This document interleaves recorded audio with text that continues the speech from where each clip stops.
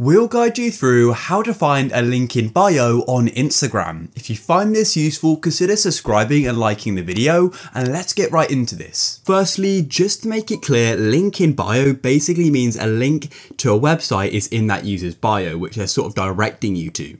So what you first need to do is get to their profile to go and view the link, because that is where the bio is. For example, if you go and see their post in your feed, to get to their profile, you just tap on their name at the top of the post and you'll be on their profile. Or let's say you're watching one of their stories and you want to get to their profile, then just go and click on their username at the top.